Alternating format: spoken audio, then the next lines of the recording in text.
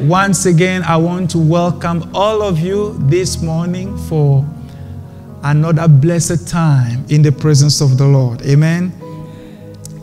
Before we preach, I'm sure you've been made aware, tomorrow we are starting week 3 of our 21 days of prayer and fasting.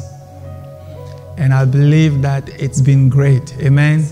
Hallelujah. Thank you, Jesus. I want to read Daniel 10, 2-3. The Bible says, in those days, I, Daniel, was mourning 3 full weeks. I ate no pleasant food, no meat or wine came into my mouth, nor did I anoint myself at all. 3 whole weeks were fulfilled. Brothers and sisters, 2 full weeks have been completed. But we are not done. Daniel says, our mourning here is another word for fasting. So we can say, I was mourning or I was fasting 3 full, say with me, 3 full weeks. 3. Not 2.5. Not 2. Not 1.5. 3 full weeks. Hallelujah. So we are entering the 3rd full week. Yes, sir. Tomorrow. Yes, sir. And we will be praying in the chapels every single day from 4 until 6. And from 6 to 7, we're going to have our service. Just the way we did in the first week. Praise the Lord.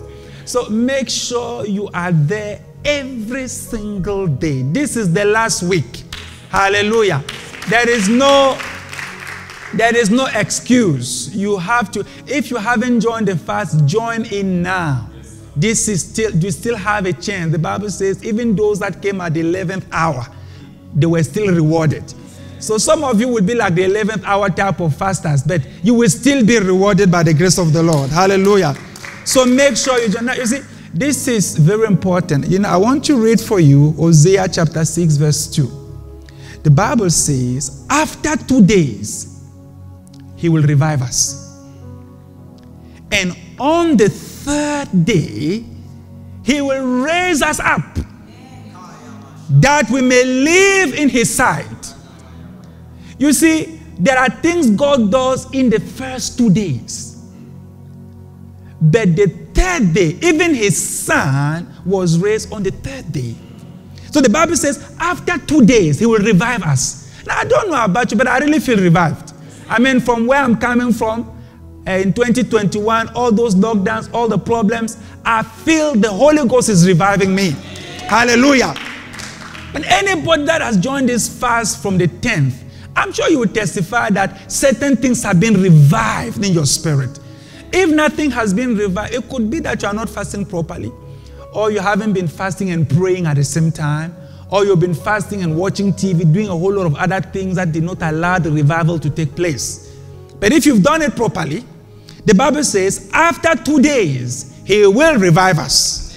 And on the 3rd day, so I can say after 2 weeks, he will revive us. And on the 3rd week, he will raise us up. I see God raising some of you up in the name of Jesus Christ. Anything that has kept you down, anything that has caused you to be bended down, as we enter this 3rd week, trust God for a lifting up. Trust God for a raising up. Trust God for a lifting up. In the name of Jesus. By his mighty power, he will do it.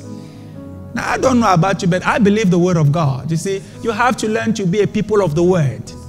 Dreams will be raised up. Ministries will be raised up. Gifts that were dying will be raised up. Marriages that were being sunk down will be raised up. Things that were falling apart, finances that were drowning will be raised up. Hallelujah. Anything that Satan was busy with to take you down, the Bible says on the 3rd day, on the 3rd week, he will raise us up.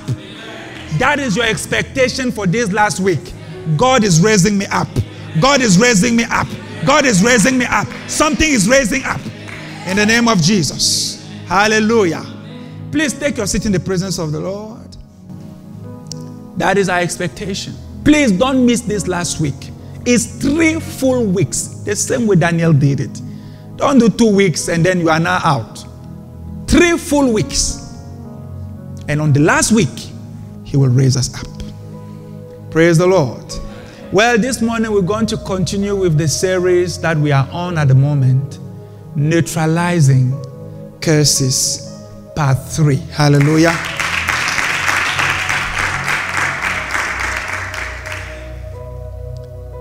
Seven signs that a curse is working against you.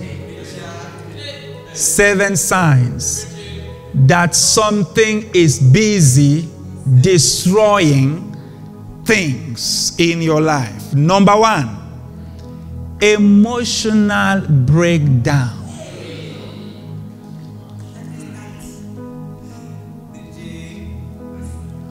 You are constantly down. You can never be happy for a week. Constantly depressed. Constantly having negative thoughts. Your moods are always dark. And I also want to include here madness. Do you understand this? People just getting mad in the family, ending up in mental institutes, or even ending up on the streets bare naked like Adam and Eve. Such things is a sign a curse is working in the family. Number 2, chronic diseases that are operating in the family.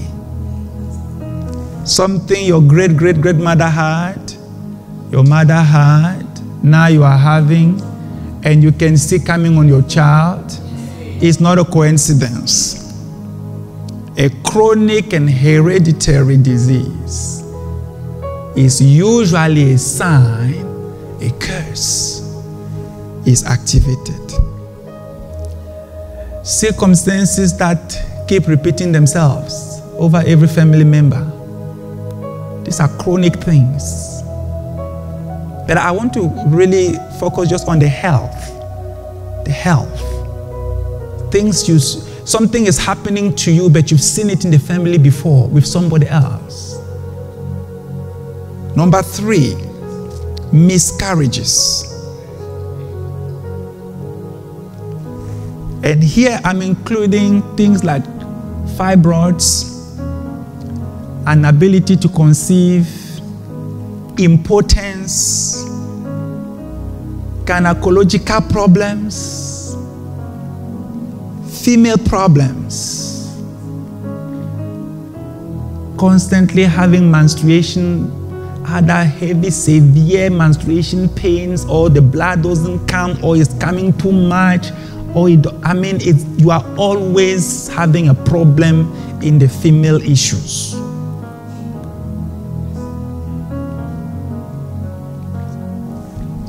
Repeated rapes, incest,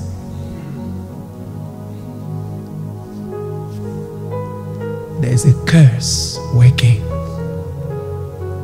Sign number 4, marriage breakdown.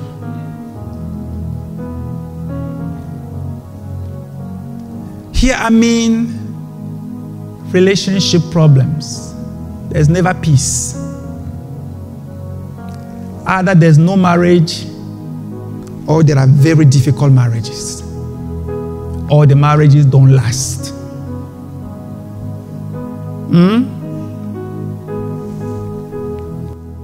Marital problems. Relationships don't work.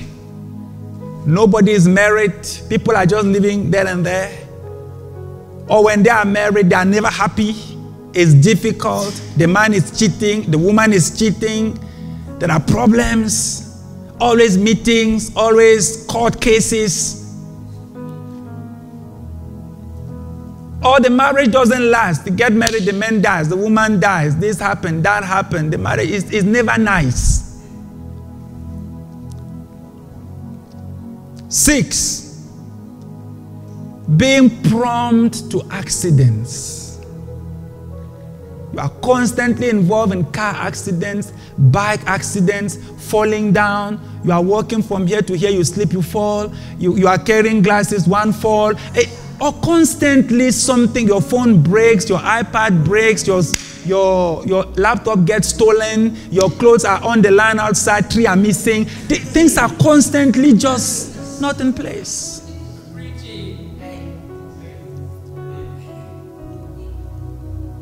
You walking, a branch just come out of nowhere, come and hit you. Or you are just waiting for a taxi, and then a bike comes from nowhere and hits you. Or a bird just flying, come and flies on you. It's like everything seems to be against your presence.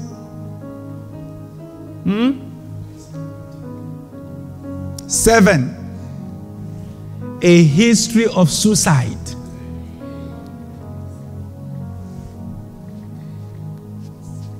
Constant suicidal thoughts. Constant. And in your family, there are a lot of unnatural and unexplainable deaths. People die by stabbing. People are killed by shooting. People are killed by poisoning. Do you understand? People are killed a lot in car accidents. Or many people die in a short period of time. Or people die of very simple diseases that don't kill other people. It's a sign something is working.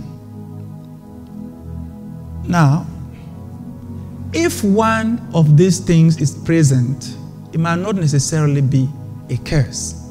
If 2 or 3 that I've mentioned here are present. In fact, last week I told you, don't ask, is there a curse? There is. You understand? So it's not like maybe, no. Look, there is. Or there are. I'm just giving you signs now to help you, maybe, because some of you were still having that argument in your heart. I don't think there are cases in my family. Now, let's work with these 7 signs.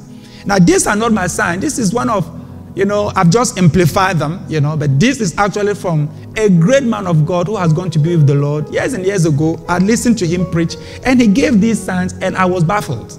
His name was Derek Prince. When he gave these signs, I look, almost every one of them was present in my life. And I started a work to neutralize. Hallelujah.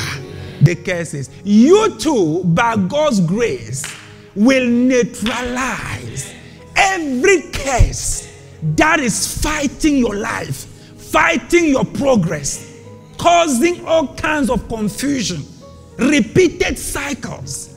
You are unable to break forth. You are unable to conceive. You are unable to see fruit.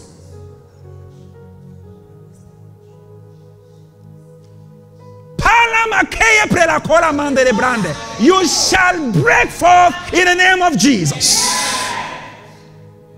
I give you praise.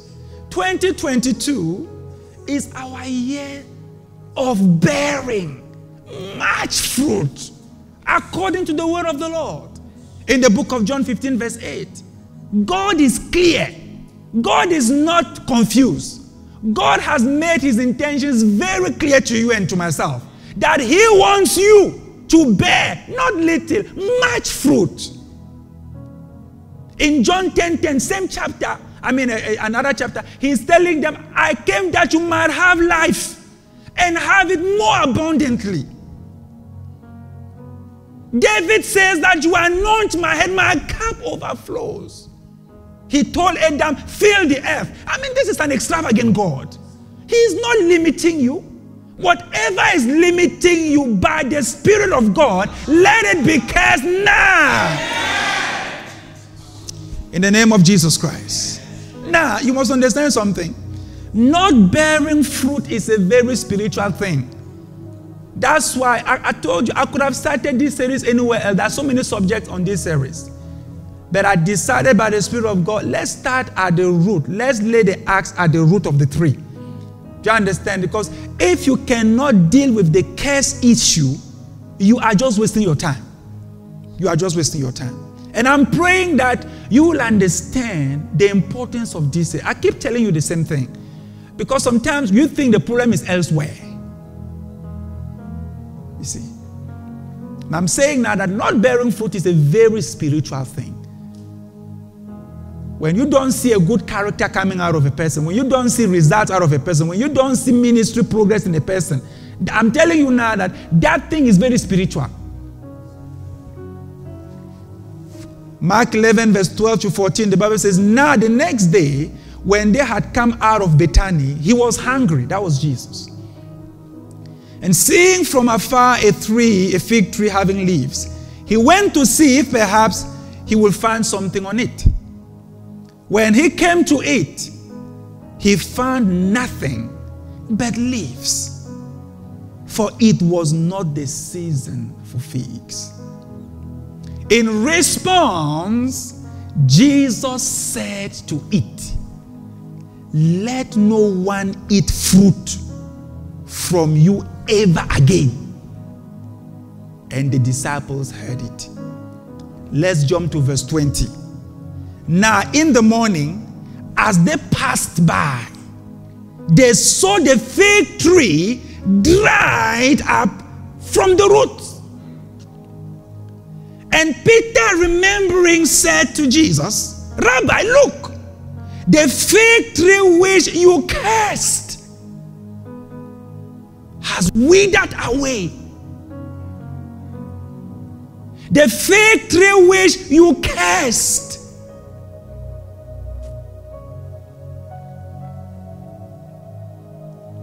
Brothers and sisters, people don't just wither away. Businesses don't just wither away. Ministries don't just wither away. Finances don't just wither away. Joy and happiness doesn't just wither away. No. You see, Peter used the word, the tree you cursed. He said, when Jesus was speaking, Jesus didn't say, I curse you in the name of Jesus. He just said, let no man eat fruit from you ever again. A simple, and then he said it in passing. The next day, everything had changed for that tree. Everything had changed for that tree. It had withered to the root. By God's grace, anything that is withering or that has withered, that was not supposed to wither, this morning by the grace of God, let the power of the Most High neutralize those curses from your life.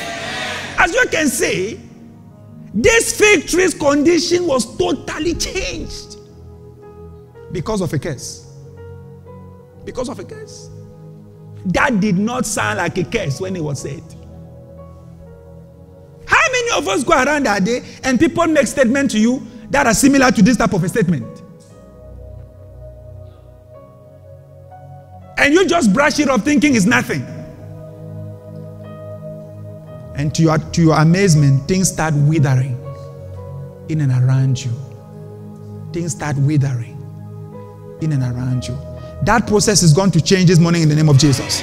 How can you neutralize curses? How can you cause things to stop withering?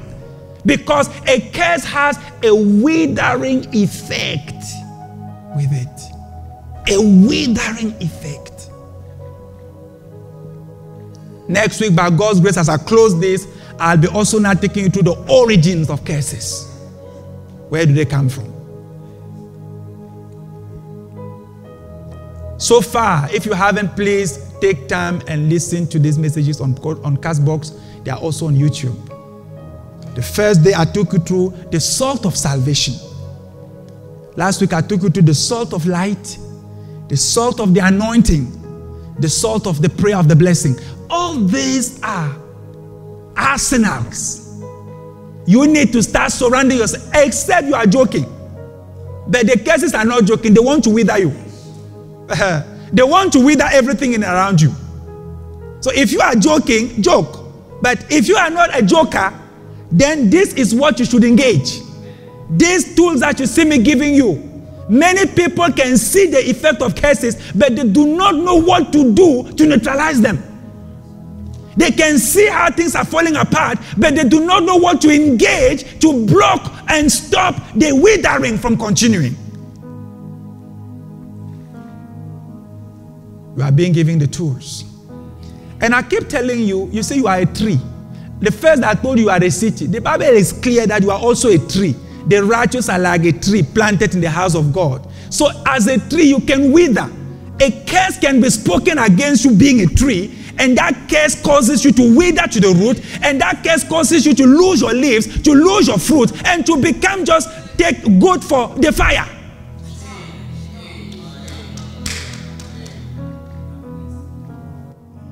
Let's continue this morning with more salt that I keep throwing into this thing to stop the withering from continuing. You see, when you want to stop something, if you throw a little, you might not block it enough. So you need to throw more. And I keep giving you more salt to pour in so that we can finally neutralize these curses. Some of them are ancient curses that have been in your family for years and years and years. You are now coming to say you want to stop things. They are saying, no, we have a covenant. Things have been written down. Things have been placed there. You cannot come and change. You say, no, I'm going to change it. Then you've managed to involve the curse of salvation, the curse of light, the curse of the anointing. I mean the salt of salvation, the salt of light, the salt of the anointing, the salt of prayer. And you can see, it seems like there's hope, but it's still not okay. Okay, don't get worried. Let's get more salt inside the pot. Let's get more salt inside the pot. This morning, number 5, the salt of positive confession. You know, it takes a curse, it takes a negative confession to activate a curse. Just like you've seen now. Jesus pronounced a negative confession and a curse was activated over a tree. So how do you neutralize some of these curses? You neutralize them with positive confession. Deuteronomy 30 verse 19, the Bible says, I call heaven and earth as a witness today against you, that I have set before you life and death, blessing and cursing. Therefore, choose life. Question, how do you choose?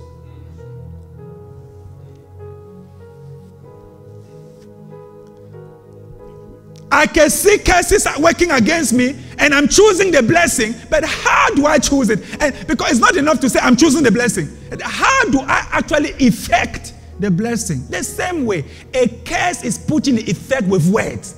A blessing is also put in effect with words. The Bible says, God blessed them and said, be fruitful, multiply. Blessings are activated with words. Curses are also activated with words. How do I choose the blessing? I choose the blessing with the words I choose to speak. Proverbs 18 verse 21. Death and life are in the power of the tongue. It's death and life. I place before you life and death. Death and life and death is in the power of the tongue. Romans 4:17. As it is written, I have made you a father of many nations, in the presence of him whom he believed, God who gives life to the dead and calls those things which do not exist as though they did. So you see, this is how God brings life from death. He calls it.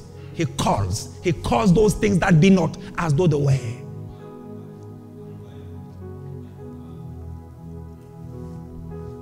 Don't use your mouth to cry. Use your mouth to decree. Don't use your mouth to cry. Hey, nothing is working. Hey, you are using your mouth for wrong things. Use your mouth to create. Use your mouth to decree what must start happening in your family, in your finances, in your life. Use your mouth. Use your mouth. Number 6, the salt of tithing.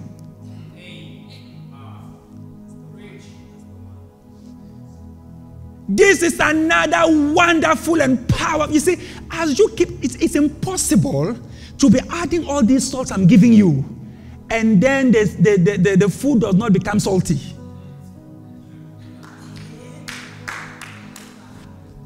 Some of you, your salt is dull.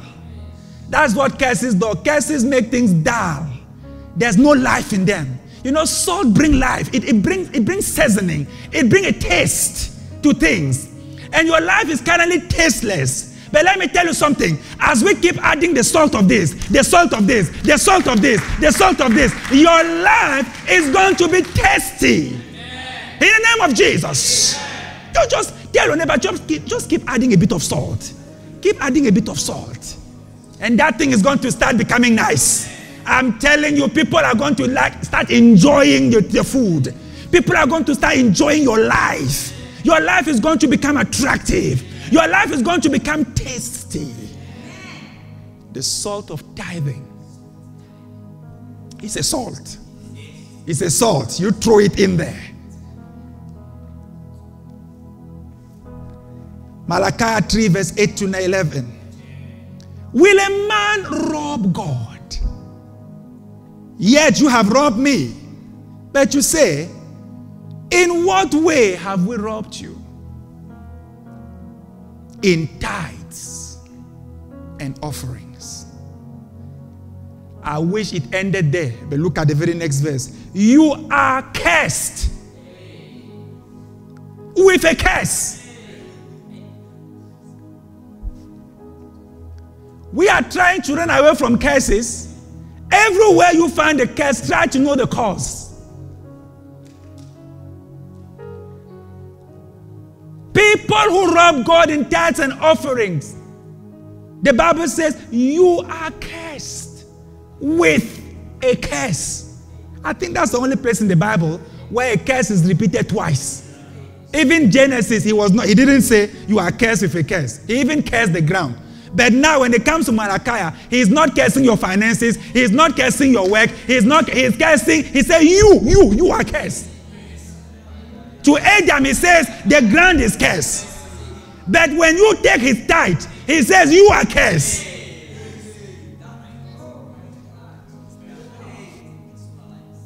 He says, this is why he says you are cursed. He said, you have robbed me. He said to Adam, he said, if you eat, you will die.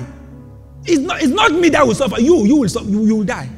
But here, you say, this is personal. This one now is a personal matter. You have taken something that belongs to me. You have taken something that belongs to me. You are cursed with a curse. For you have robbed me, even this whole nation. It means even your whole family. Nation is your people connected to you. Now, that's why you see the struggle seems to never end. Every week you multiply the curse. Every month you are just adding more and more and more and more and more and more. Who can fight God and win? But I love my God. He always has a way out for you. He always has a solution for you. He doesn't make it the end. He says, now bring all the tithes. He's not giving you a way out. Bring all the tithes into the storehouse. He said, this is how you neutralize this one. Bring the tithe. Bring it. Tell your neighbor, bring the tithe. Bring the tithe. Bring the tithe. Stop squeezing it. Stop calculating with God's money. I have never sat in my house making plans on Bill Gates' money. I know it's not my money. I can never access it. Ask your neighbor, why are you making plans with another person's money? Bring the tithe into the storehouse, that there may be food in my house. And try me in this, says the Lord of hosts, if I will not open for you. He said, the same you that was cursed. Now he said, you, not for everybody, you. God is fair. If I will not open for you the windows of heaven and pour out. You see, he's an extravagant God, abundance God. You bring your little tithe, he's pouring out on you. but such a blessing that there will not be room enough to receive it. Oh Lord, please pour. This is enough. This is enough to embarrass certain cases in your life. This particular one here is enough to destroy the power of certain cases. This one. Where else have you ever seen a scripture like this? But this is where it gets interesting. Look at this. And I will rebuke the devourer for your sakes, so that he will not destroy. Look at it, it's coming. The fruit of your ground. You see now? It boils down to your fruit again. I will not destroy the fruit. The fruit. So you see, some people, it's not that they don't bear fruit, they do, but it gets destroyed. They produce, it gets destroyed. They produce, God says, I take personal responsibility. When you don't pay your tithe, I decide myself, I will destroy the fruit. So that I will not destroy the fruit of your ground. And look at it. Nor shall the vine fail to bear fruit for you in the field. And this is a year of bearing much fruit. And it says that your vine will not fail. Receive that promise in the name of Jesus. Your vine, say with me, my vine will not fail to bear fruit in the name of Jesus. Oh yes. Oh yes. When it's time for the fruit to come, it will come. It will never fail to come when it's supposed to come. When it is time for the fruit to come, it must come. My vine will not fail to bear fruit. Why? I pay my tithe. I bring my tithe. I bring my offerings. This is how we neutralize cases, brothers and sisters. Not just with singing songs. And you see, some of these cases, he didn't say pray. You understand? Prayer will not work here. That's why I'm giving you different salts to engage. Number 7, the salt of serving God. It's a salt. It's a salt. You have added the salt of tithing, and you have also added the salt of positive confession. And one of the positive confessions is that I'm going to bear much fruit this year in the name of Jesus Christ. My finances are increasing. That you must learn to speak life over yourself. Don't sit there and cry. Prophesy what you want to see happen. He says, Son of man, can these bones live? Prophesy to the dry bones. Jesus says, whoever shall say to this mountain, get down, remove, and be thrown in the sea, and does not doubt, he shall have whatever he says. Please stop closing your mouth. Start speaking. Start speaking. Start speaking. Start speaking. Start declaring. When somebody says something negative to you, cancel it immediately.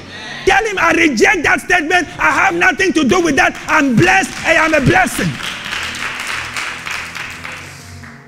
And when you say negative statement about yourself, because the Bible says, by your words you shall be condemned, and by your words you shall be justified. So sometimes we curse ourselves. And a lot of young people curse themselves through the music they listen and they sing along. You're cursing yourselves with those curse words that you are saying over yourself. All those things that we say against ourselves, things Satan makes you think about, and finally he makes you say. When you have found yourself, maybe you just said something negative against yourself or against your child, please change it immediately. Cancel the statement. Say, in the name of Jesus, I cancel what I just said. I am not cursed. I am blessed. I am not ugly. I am beautiful. I am not a lazy person. I am a hardworking person. Learn to cancel negative confessions with positive confessions.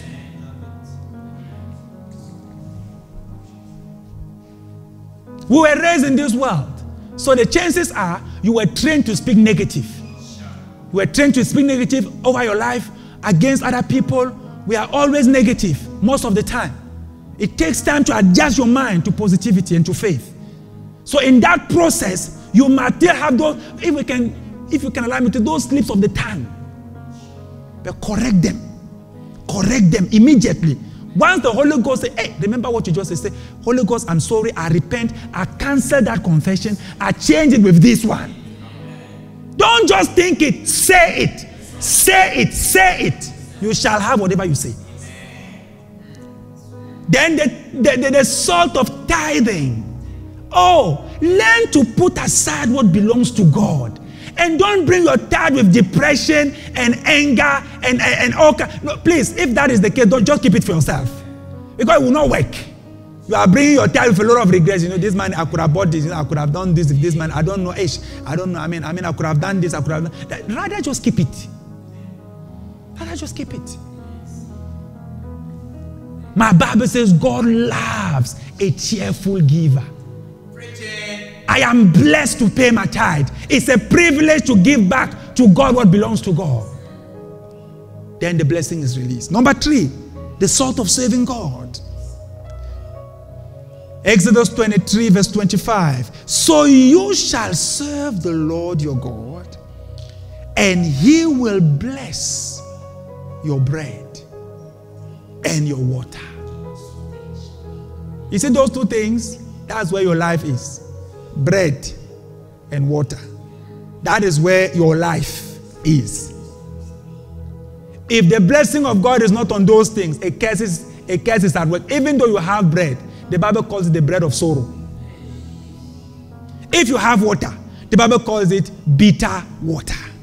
The waters of Mara. Bitter waters.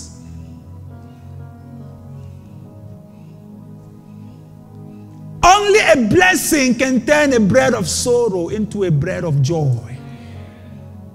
And bitter waters to sweet streams of waters.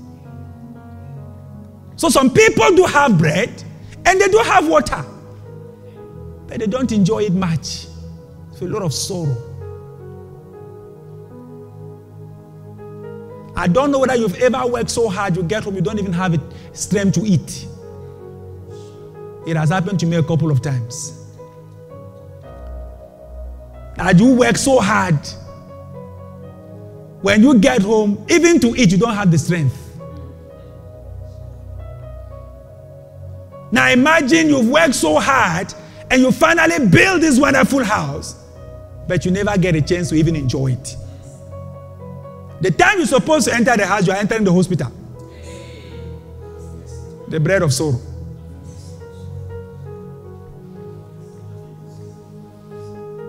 The bread of sorrow. I heard of a man who built a very, very big, nice house. Completed the house. The day he came to inspect the house with the contractor showing him around, you know, and he's enjoying seeing everything he's seeing. Then they go on top, and he's standing at the balcony, looking at the big view that he's got. Out of nowhere, he slips and falls from up, down, knock his head, dies. I'm saying he came to inspect the house. Like the house was done, and he's done not just inspecting the house. Goes up on the balcony, slips from the balcony, somehow falls down and dies. It is a blessing from God that will allow you to enjoy the works of your hands. It is the blessing of the Lord. For you to have children and enjoy them is the blessing of the Lord. For you to cook food and actually get to eat that food and enjoy it is the blessing of the Lord. For you to buy a TV and get to watch it. Many of you buy TV, you can't watch it. You pay for DSTV, but you never watch it. Oh.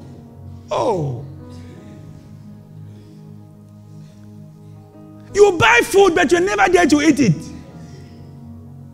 You rent the house, but you're never there to enjoy it. You spend your whole day out. You just come in the night to sleep and you leave again early in the morning. But you are paying rent. The bread of sorrow. The bread of sorrow.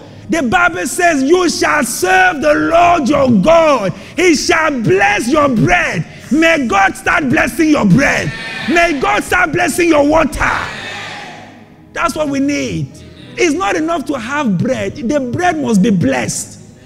Now, once you want to enjoy it, I promise you, you'll be surprised. If you check your movements, you say you are working so hard, but you can't enjoy. And the key to breaking this curse is to serve God. Serve God. Those of you that are too dignified, you can't serve God, you are too busy, continue. We will see. We will see. But the wise will serve God. Get involved in God's work. I'm telling you, don't be too busy to serve God. You will regret it. You will regret it.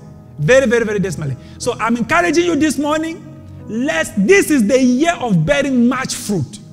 Everybody get involved in soul winning. Get involved in inviting people to church. The Bible says that I will build my church. Jesus is not busy with any other project on earth. The only project Jesus is busy with is building the church. Now, if you are busy with every project except that project, you are wasting your money. You better get involved with what God is involved with. If you want to see his hand on your life. Otherwise, it's the bread of sorrow. It's the bread of sorrow. It's a car you pay for every month, but the only distance it takes you is from your house to work. Work to the house. House to work. Work to the house. That's all. When you are off, you are too tired to enjoy it. You sleep.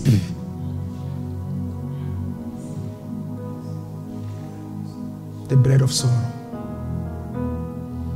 It is his hand that comes and touches you like this a little bit as you are serving him.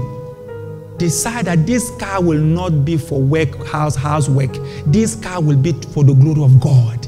I will use it for God's glory. I will use everything that I have. And that is how God is. Oh, you are serving me. Okay, let me bless your bread.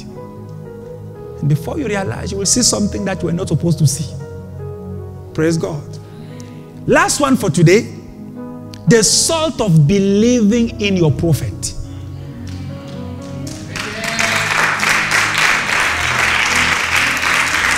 Is a salt. Believing in your prophet. Hallelujah. Hosea chapter 12 verse 13. By a prophet, the Lord brought Israel out of Egypt. You see, when you read that verse at first sight, you don't understand what that means. Egypt was the most powerful nation in the world at this time. Number one in military. Number one in anything you can think or imagine. That was Egypt. For you to say that Egypt has somebody or a group of people working for them to make sure that their wealth continues increasing, for you to say that you are coming to take those people, I'm sure you realize that you should know your story very well. Because you are not dealing with just anybody. You are dealing with the greatest nation on earth at that time. That would be like your America of today. But look at what God used to deliver an entire nation out of the hand of a strong nation.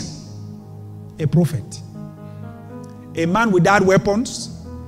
A man without a horse, a man without a chariot, a man without a knife, a sword, a man without a spear, an arrow, a bow. All he has is a rod.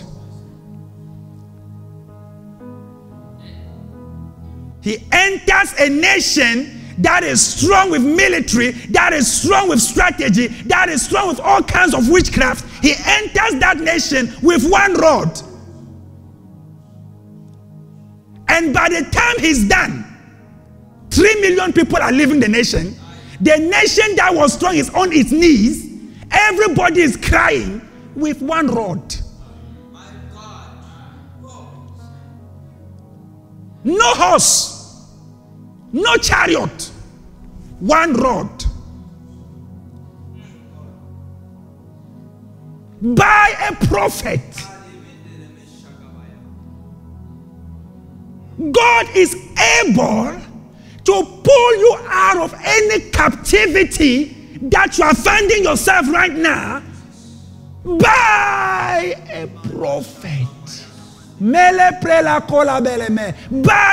prophet. By a prophet. By a prophet.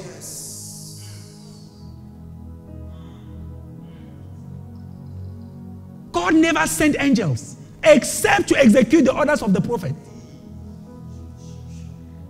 By a prophet. By a prophet. You will be out.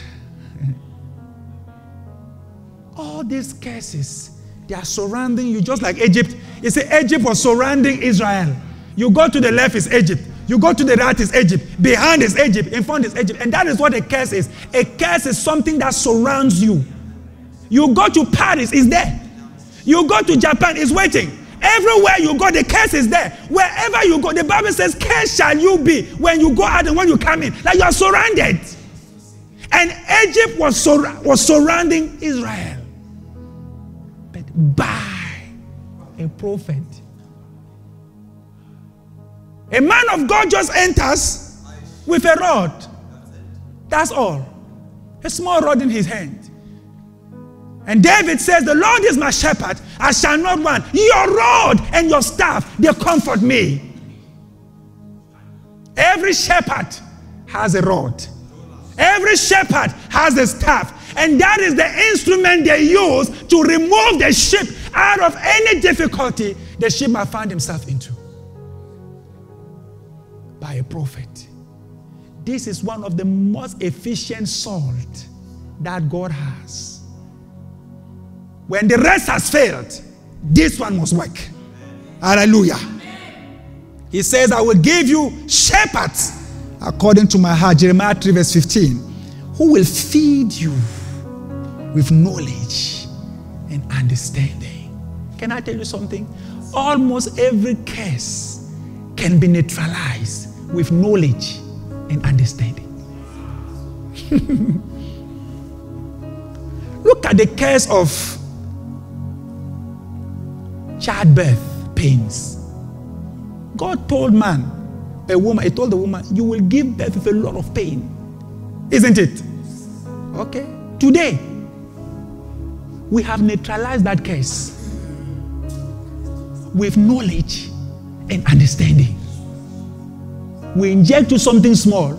You give birth while eating banana.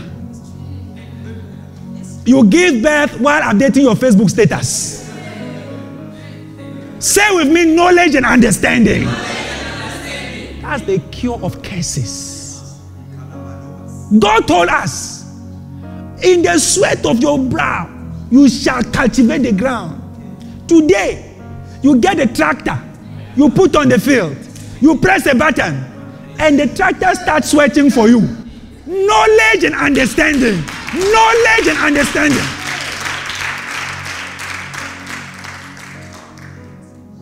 Even the snake has exempted itself from the curse. God did not ask an angel. God himself cursed the snake. He cursed the snake violently. No other animal has been cursed the way the snake has been cursed. But Jesus, God himself, appears in the gospel and he says to you, be wise. Be wise as a snake. He has come back and is telling to you that the snake has managed to make its way.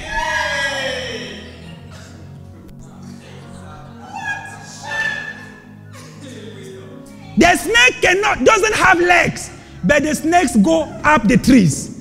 The snake doesn't have wings, but the snake can fly. The snake doesn't have hands, but the snake can eat. Like, there's nothing the snake cannot do. How did the snake overcome his handicaps? Wisdom. So much wisdom that even Jesus himself recommended him to us. He said, look, if you want to see a person that has overcome curses, that I myself I curse him, but he has overcome, learn from him. The snake. The snake.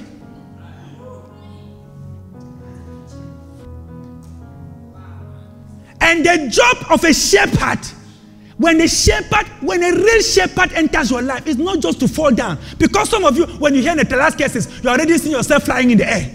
With one touch, you are flying to the north. One touch, you are flying to the south. There is a place for that. But let me tell you, the greatest power is when knowledge and understanding is entering you. That one is the greatest power.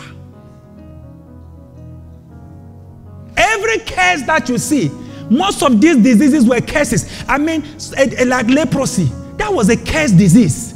Today, with knowledge and understanding, we've neutralized the thing. Oh, yes.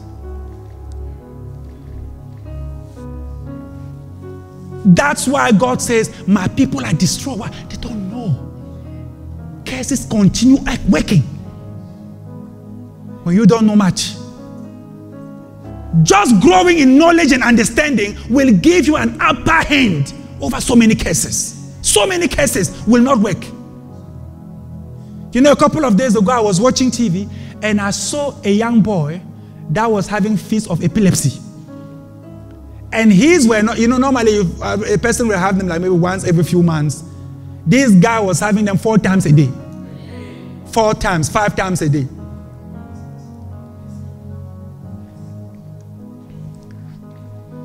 You know what they did? The parents did. The parents took him to a hospital. The doctor diagnosed him. And the doctor said, no, there's something in the brain. There's a strange object in the brain that is causing the current of electricity. The young man went for the surgery. I was watching it live. They cut the head, went through the brain, used a certain tool, and got that piece of thing. I don't know what it was. They pulled it out and put it inside the glass. And I was thinking, I said to myself, you know, if this type of thing was going on here, I was going to be using anointing oil. I was going to be screaming every time the feast started. I was going to cast demons. I was going to do a lot. And there is a place for it. There is a place for it. Don't get me wrong. But I'm just saying, just on the other side, there are no more fits of epilepsy because of knowledge and understanding.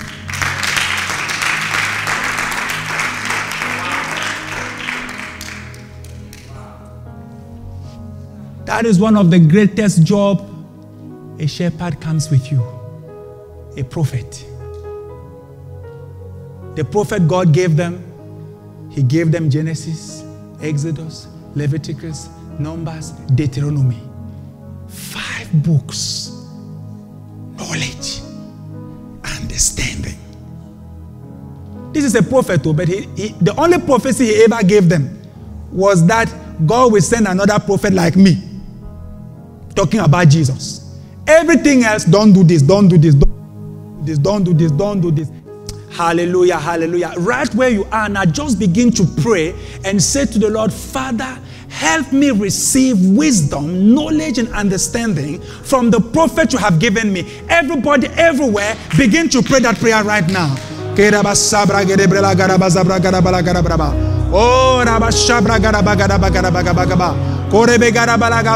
Father, help me start tapping into knowledge and understanding. The Bible says in all you're getting, get understanding. Get understanding. Get understanding.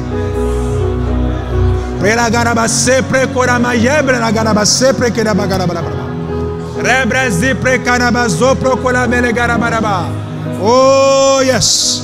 Rebrezize rebre kazogo brela gebrazika teka pera. Koya mendene mezabe. Koya gelebele manda. Sakoya bele garaba zepre kere begere bagarabaga. Robo godabaya. Robo gadabaya. Robo gadabaya. Rebe gadabaya. Sogo de bayamenda. Achapa kere brande. Esepe kele brando. Osove gele brande. Oh, yabagadaba zebedebedebe. Father, help me go for knowledge. Help me work with the spirit of wisdom, the spirit of knowledge, the spirit of understanding, the spirit of counsel. I reject every stupidity. I reject every stupidity from my life.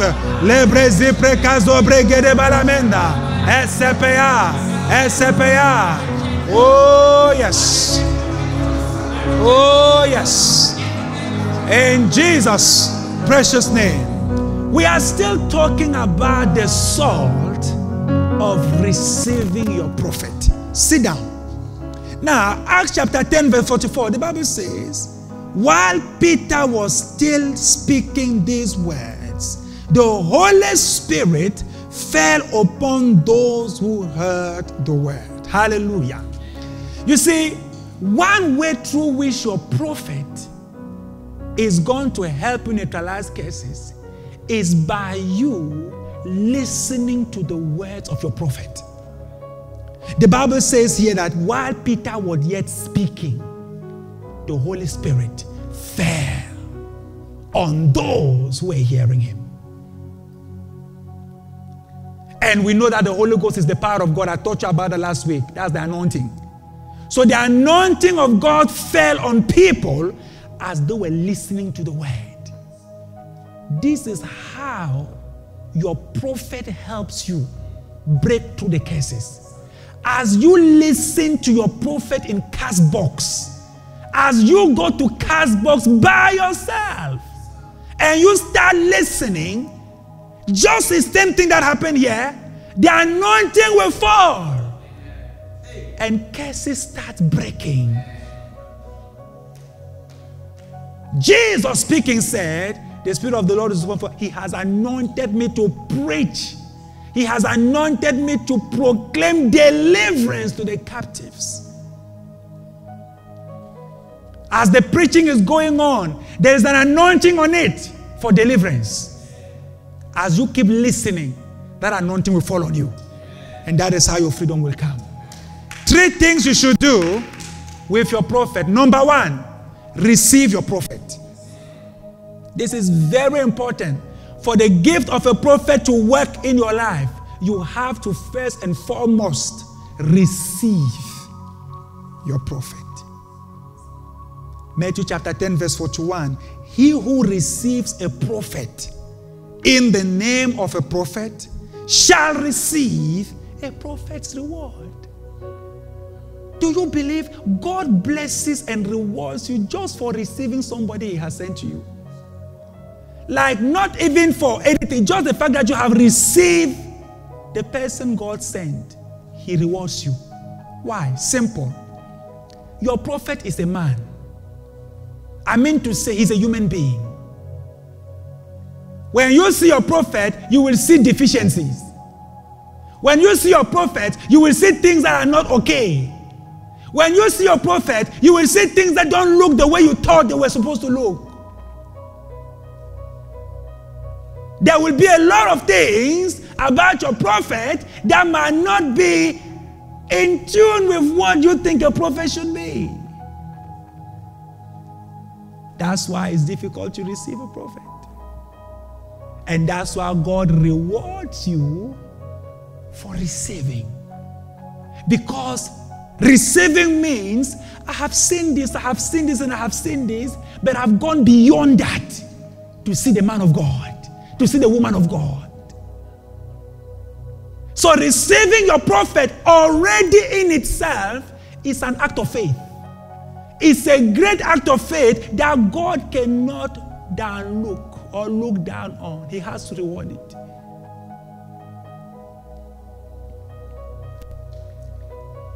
Receive a prophet. John 1:11-12. He came to his own, and his own did not receive him. He came to the people he was sent to, but they did not receive him. They say, you are the son of the carpenter. I mean, just last week, I did a coffin by your place. 3 weeks ago, my neighbor did a bed. And I think you are the one who did a cupboard of my neighbor on the other side. What are you talking about? You are the Messiah. Messiah from where? They did not receive him. But as many as received him, to them he gave the right to become. You see, you cannot become until you receive. You can be at ABC for years and never become nothing because you have not received what God has sent. The proof that you have received what God has sent is that you become something. And in this church, we become servants of God. We become blessed. We become prosperous. We become married. We become a lot of things in this church. And those things start happening when you receive a prophet. Mark 6:4-5, Jesus speaking, said, Jesus said to them, a prophet is not without honor except in his own country, among his own relatives, and in his own house. In his own house, among his relatives. I've never tried to some degree to reach some of my relatives. I've tried some I don't even try. Because I think I'll get a curse, not a blessing, if I go there. Yeah. Now he could do there no mighty work because he was not received. Except to lay his hands on a few sick people and heal them. You neutralize, instead of the prophet neutralizing your curses, you rather neutralize the anointing of the prophet when you fail to receive him. You neutralize his anointing. Some of you watching me this morning and listening to me, I don't think I can neutralize the curses or the power of God in me can neutralize the curses that are working against me, because you have already neutralized the anointing on my life as far as you are concerned. I'm not a man of God. I'm not a man of God as far as you are concerned. You have seen me eat pap in a small function somewhere, and pap was coming off my little, like you just saw some stuff. And I'm not a man of God as far as you are concerned. I'm not on TV. I'm not on One Gospel. I'm not on TBN. I'm not on Radio Mafisa. I'm not there and there and there, so I'm not a man of God. He could there do no mighty work. You cannot see certain type of power where the prophet has not been received. You cannot see it. And Jesus gave us 3 places where this phenomena happens. Phenomenon. Number 1, your countrymen,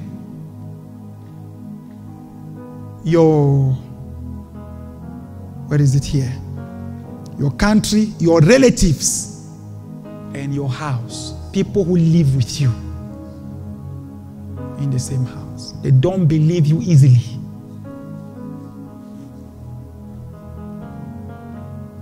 It's a mission for your anointing to work on them. You'll be surprised when you go out, people are blessed. When you come in, you are depressed. When you go out, you are blessed and people are blessed. When you come in, you are depressed and the people are also depressed. You are making people rich out there, but in your own house, people are dying of poverty and hunger. And you are not at fault. they don't receive you. As far as they are concerned, you are just the wife or the husband or the brother or the sister. You are just somebody in the house. When you come home, please go remove your clothes. Remove that your suit and get busy here. I don't know who you think you are. Remove your suit and let's start to cook some rice. Let's start cooking some rice. How on earth will you ever receive and be blessed by such an anointing? As far as they are concerned, you are just a houseboy. You are just a house girl. Are you listening to me? Number 2, believe in your prophet. Number 1, receive your prophet. Number 2, believe in your... You see, believing is another thing. Praise Jesus. 2 Chronicles 20:20. So they arose early in the morning and went out in the wilderness of Tekoa. As they were out, Jehoshaphat stood and said, "Hear me, O Judah, and you inhabitants of Jerusalem. Believe in the Lord your God. You shall be established. Believe his prophets. You shall prosper. You shall prosper. You shall prosper."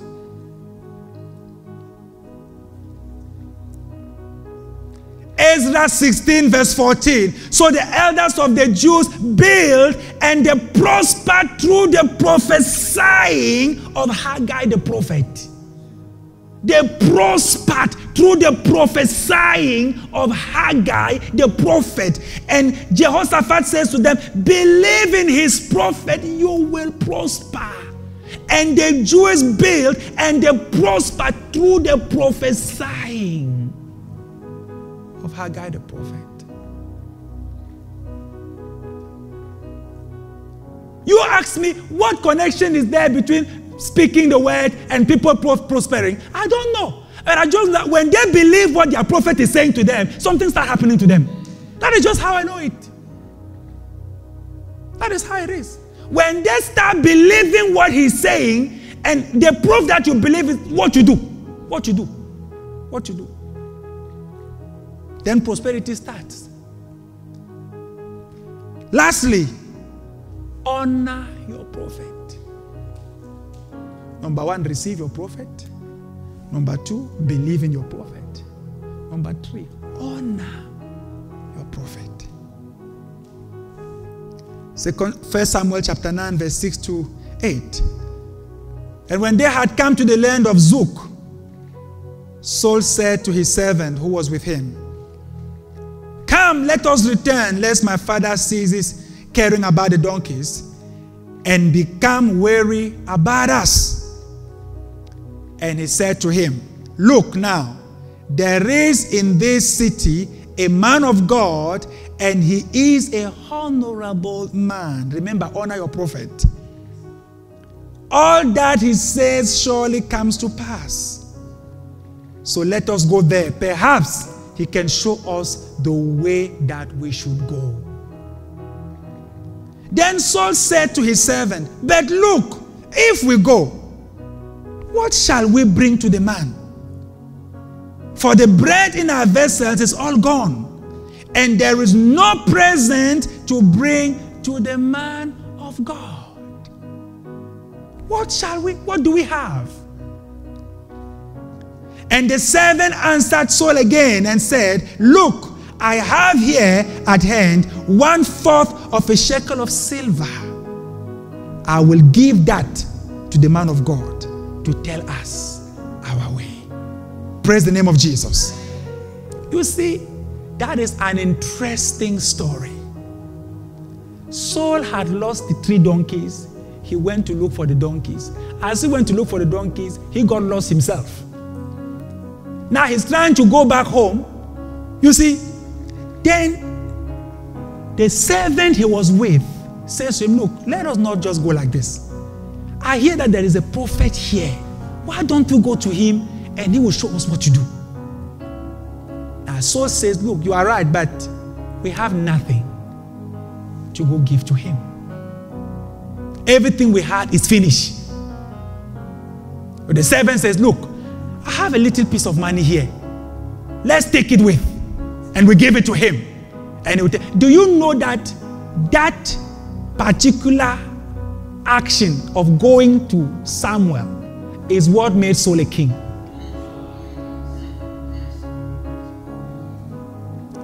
After they agreed here, and they now went to the man of God, and the man of God, that's Samuel. And when they went to Samuel, Samuel said, oh, come, I've been expecting you. And that's how Saul gets anointed king over the whole country of Israel. Peradventure. Peradventure. Not something he even planned. But he went with the little they had to honor the man of God.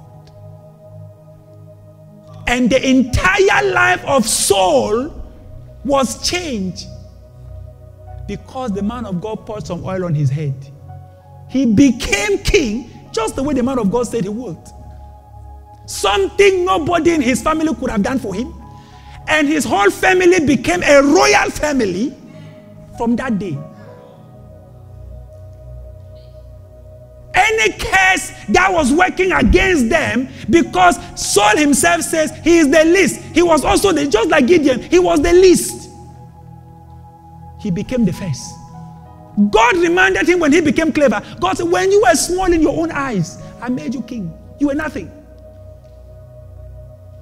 He was a demoted person.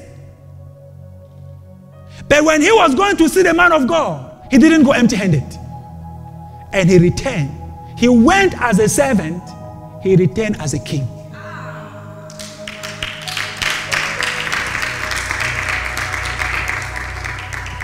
You see, let me tell you something.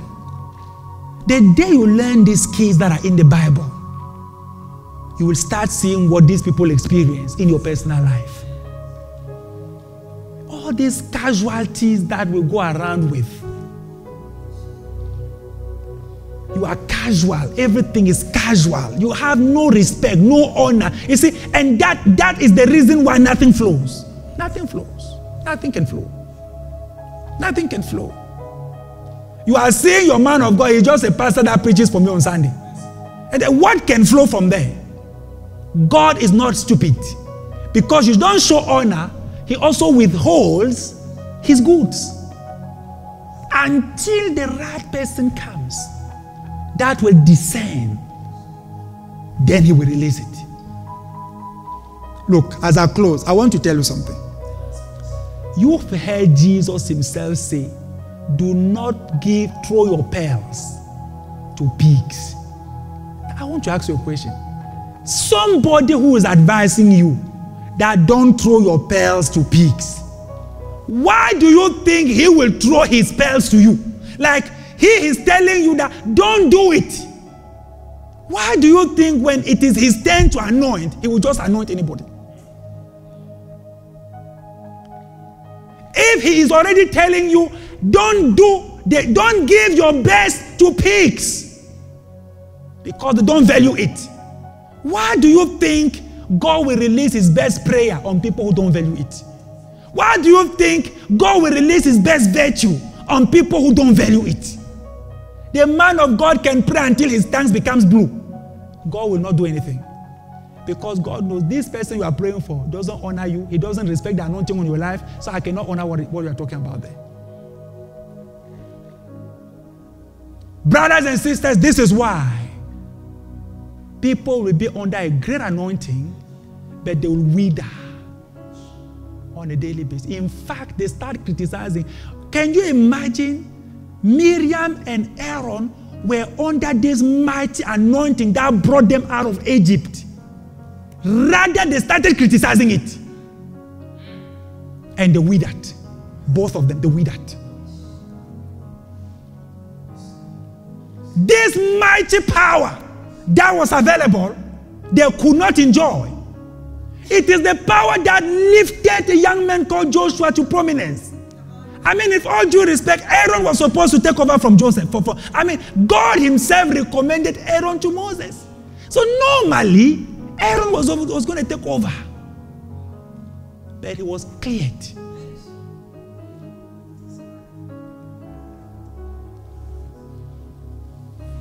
As you are trading curses, don't multiply curses with dishonor. Don't like, instead of neutralizing, you are rather increasing. Because some people, that's what happened. I mean, Moses the prophet is supposed to bring healing to the land, but rather Miriam came out of there with leprosy. With leprosy. Let's work on our hearts. Let's work on our hearts. Your prophet is sent to be a blessing to you. Receive him, believe in him, honor him. Never take him for granted. Even when possibilities and circumstances seem to create that environment, always take your steps away. So you say, I want to protect my reception. I want to protect my reception. I'm sure you've seen people, when they are on the phone, they see that the connection is going, they don't stay where the connection is poor. They keep moving until they find a good place. And when you can say that, no, this thing I'm doing here is going to affect my reception from my prophet, let me shift this side. Let me go this side so that I'm in a place where the reception can continue flowing. I don't want to ever be in a place where the reception is no more there, but I'm still standing there. The connection is broken, but I'm still standing there. It's stupidity. Rather readjust your location. Sometimes you have to go a bit further away. Sometimes you have to come a bit closer, depending on where the reception will be best for you. So that you are never familiar. And so that you can become what you could become under that ministry. May God help us. Right now, I want you to stand on your feet. And I want you to start praying. Ask God to help you to never become familiar with your prophet. Open your mouth and begin to pray that prayer.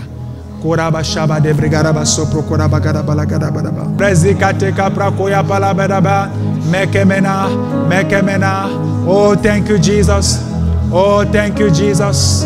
Thank you, Jesus. Thank you, Jesus. Help me, Lord. Help me, Lord. Come on, pray from the depths of your heart. Pray from the depths of your heart. Pray from the depths of your heart. If you have to repent, do it. If you have to change something, do it. If you have to adjust your mind somewhere, do it. But let it come from the bottom of your heart.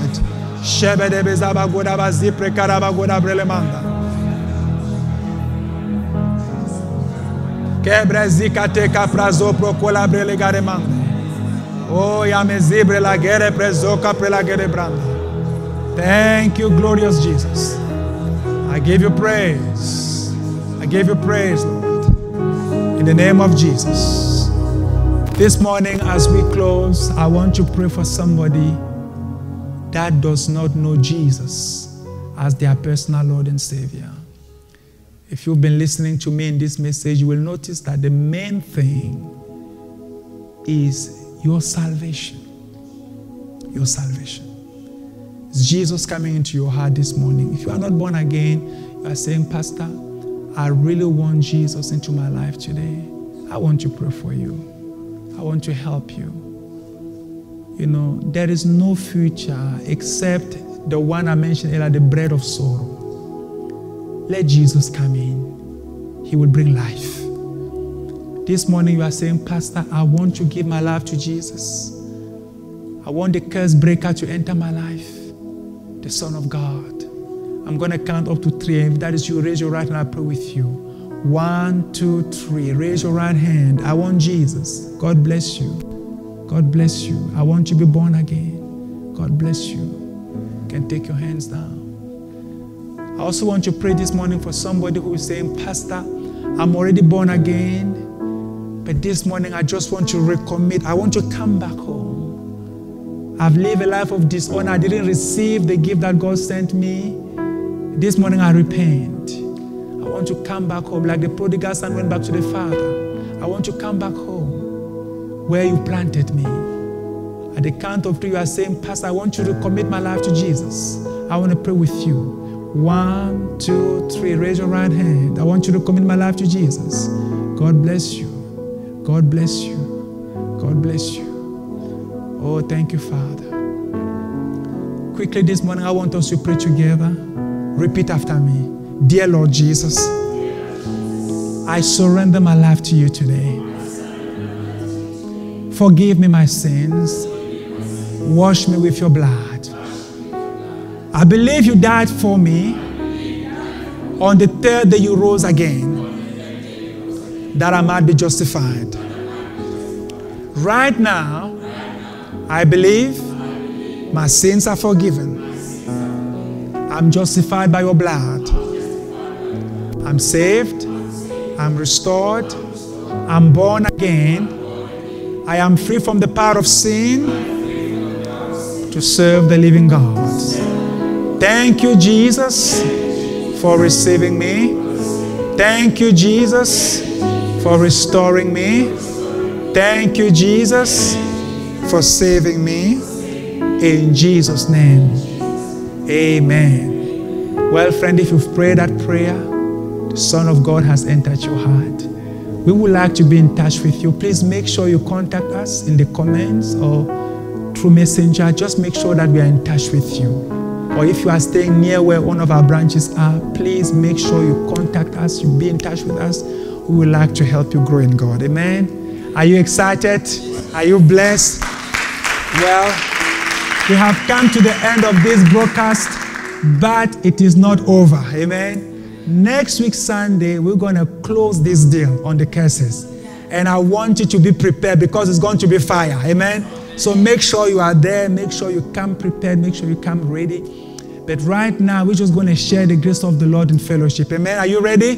1, 2, 3, let's go. Surely goodness and mercy shall follow me all the days of my life, and I shall dwell in the house of the Lord forever and ever. Amen. 2022, my year of bearing much fruit. I will not settle for less. I will be more like Jesus. I'll do more like Jesus. Call me blessed. Call me praise the Lord. God bless you. See you next Sunday. Bye-bye. And we will never settle for less. We know there's more that's found in you. Come on, sing it out right now. And we will never settle for less. We know there's more that's found in you. And we will never settle for less. We know there's more that's found in you.